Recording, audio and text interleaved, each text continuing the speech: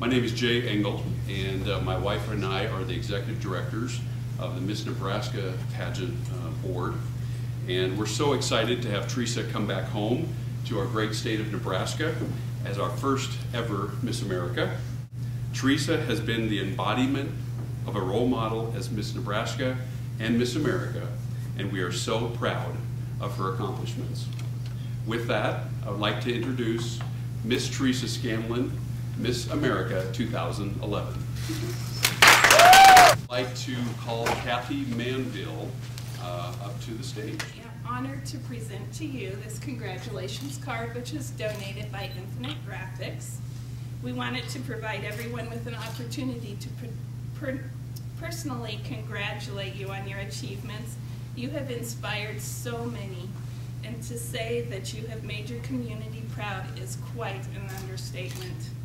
You have inspired so many, as I said, and it has been so enjoyable for me to be a part of this card and to hear everybody share their stories about you and all the achievements that they've seen you accomplish through all of this.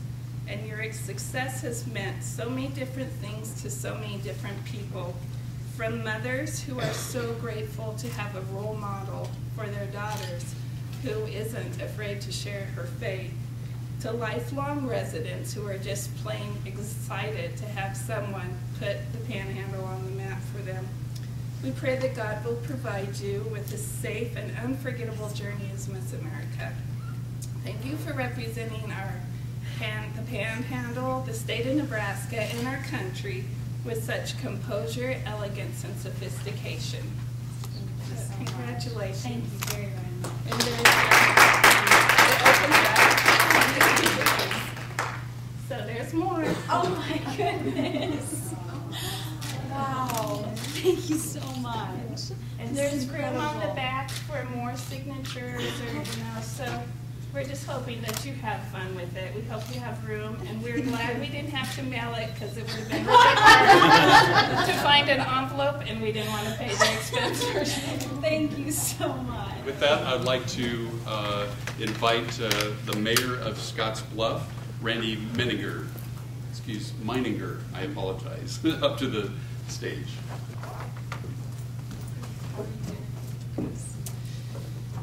Teresa, it's been an honor to be part of your family for so many years.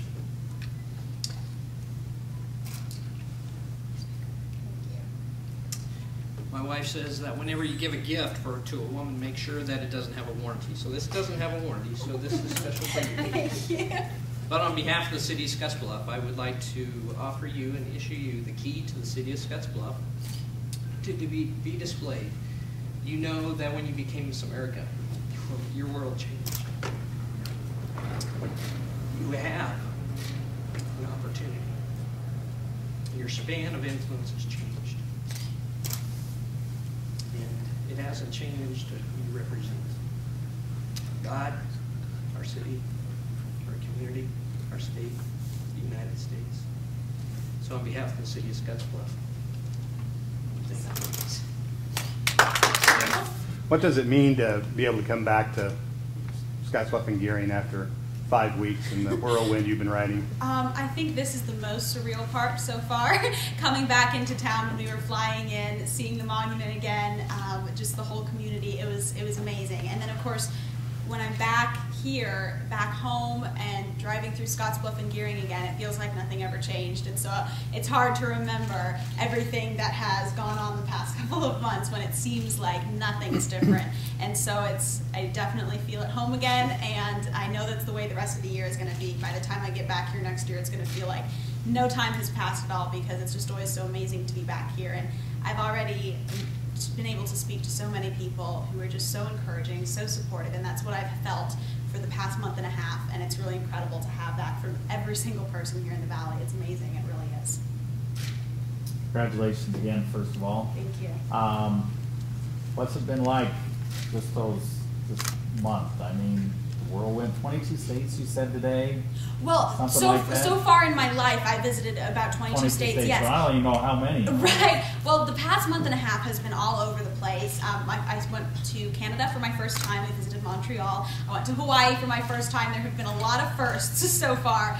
We've been all over the place doing so many things, working with corporate sponsors, working with different organizations. When we went to the Super Bowl, we were working with the Taste of the NFL event that they do to raise money for food banks across the country. So we raised $1 million in one night.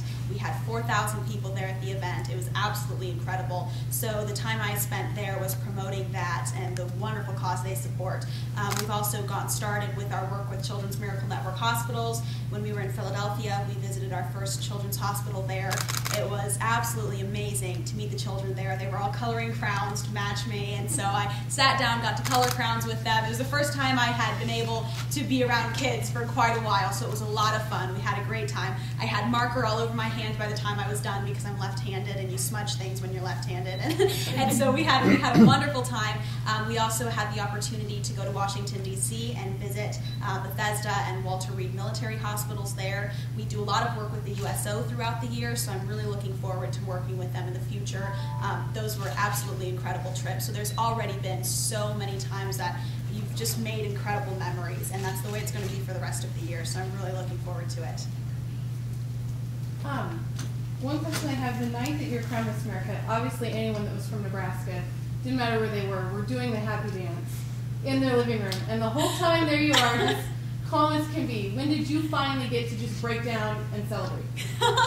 Well, you know, it was kind of a different story, I think, because it was all at once, relief and all of that kind of washes over you at that final moment.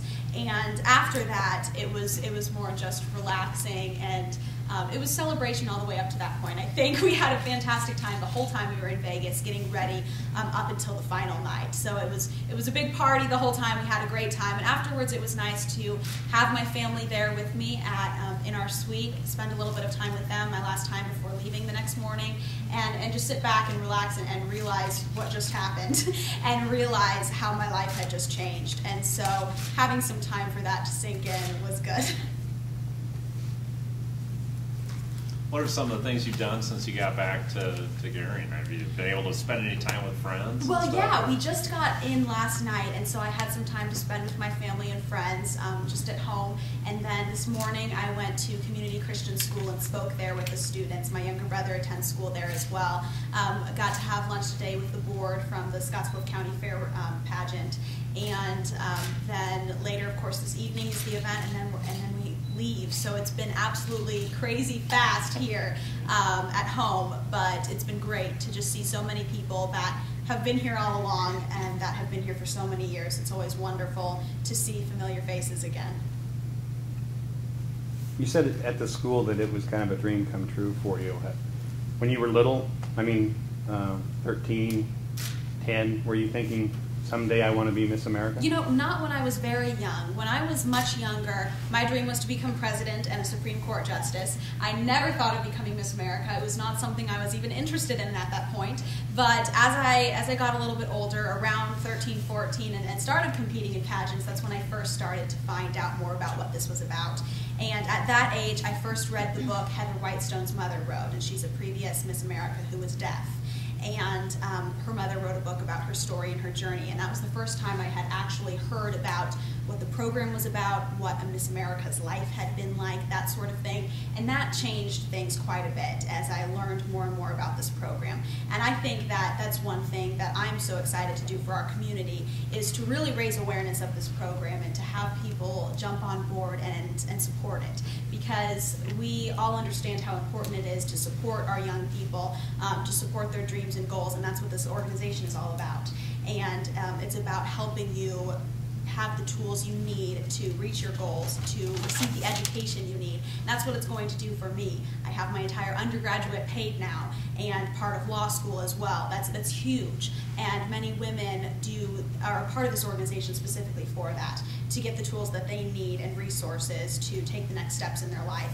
And so as we try to support our young people and encourage them to reach their goals, it's so important to support this organization and all that it does and all that it stands for, because it really is helping women across the country reach their goals and dreams and receive the education that they want to get there.